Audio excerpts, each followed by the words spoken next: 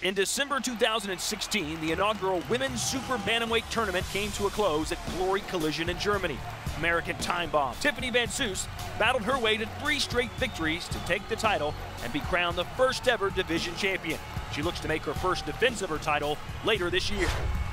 In the featherweight division, the new year came with a surprise when newly crowned champion and ex-lightweight champ Robin van Roosmalen failed to make weight in his first title defense and by Glory rules was stripped of the belt.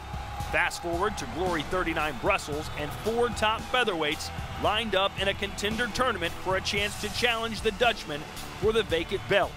A series of close-fought contests saw ex-champ and favorite Ukrainian Serhei Adamchuk face off against experienced Thai Pechpanamarung in the final.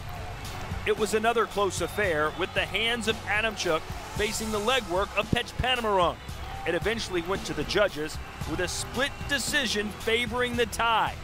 He will meet Van Roosmalen in his hometown of Den Bosch for Glory 41 Holland in May. Brussels saw another Thai, the killer kid Sidichai, defend the lightweight belt for the second time as he took on contender tournament winner Dylan Salvador. The two Muay Thai stylists, both southpaws, looked evenly matched. Salvador scoring success in the early rounds, matching the champion's output. But Sidichai turned up the pace with relentless trademark knees to the midsection, and the Frenchman began to wilt.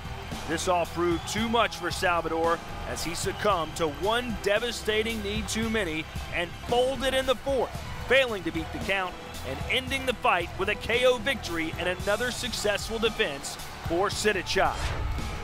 With the welterweight division still reeling from the shock defeat of Nicky Holzken at Glory Collision, new champion Cedric Doumbé faced his first challenger in the form of Johan Congolo of Switzerland. The Frenchman began the fight early, several weeks early in fact, baiting the already furious Congolo on social media in the build-up. By the time they met in the ring at Glory 39, the difference in attitude was clear.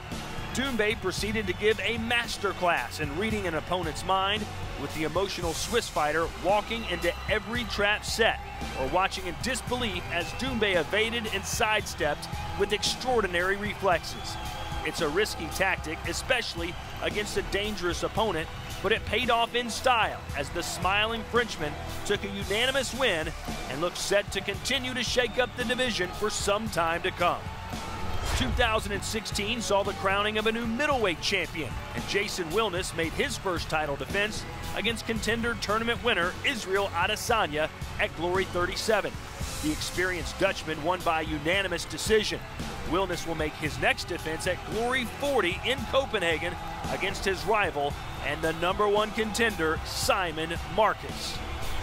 The light heavyweights saw Artem Bahitov recapture the title at Glory 35 Nice. His first defense was at Glory 38 Chicago, and the Russian put on a devastating display in a rubber match against Brazilian Saulo Cavallari. The Brazilian launched a furious attack in the first round, but the composed Bahitov was unfazed, and in the second took Cavallari apart with precision strikes to drop the Brazilian twice, the fight being stopped before a third knockdown caused more damage. On current form, the Russian looks unstoppable, but first to try will be another impressive Brazilian, contender tournament winner Ariel Machado.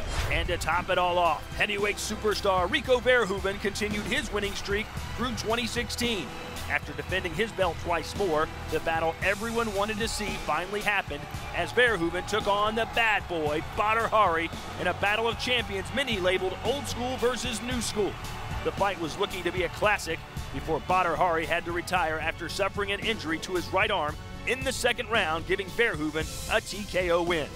Both fighters have verbally agreed to a rematch, so stay tuned. With big wins at Glory 38 and 39 respectively, top contenders Benjamin Adegbuyi and Jamal Ben Sadiq are lining up for a title shot. But the question still remains, can anyone topple the kickboxing king? We'll find out later this year.